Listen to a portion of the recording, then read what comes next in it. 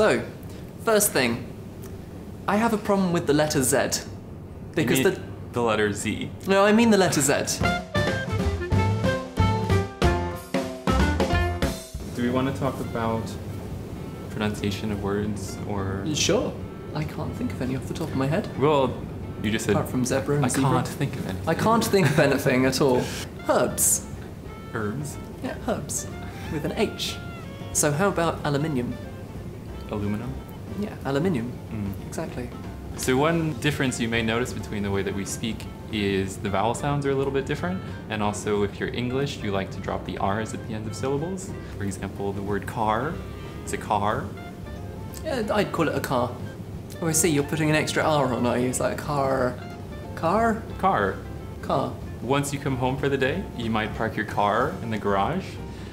I would park my car in the drive. I don't have a garage. But if I did, it would be a garage. Bath. How Bath? would you say Bath? Bath. Bath? You see, north of England they'd say Bath as well. Huh.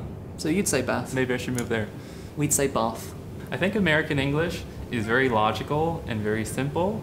So when you're on a street and you're walking on the side of it, you're walking on the sidewalk. Whereas we have pavement, so you're walking on the pavement. Guys, what about pants? Pants. Pants. Yes.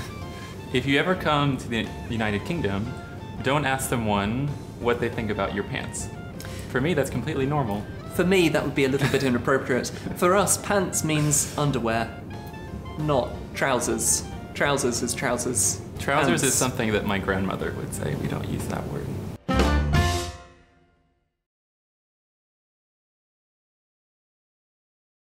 You guys like to say more words than we do. Ooh, we like our words. Our words are lovely.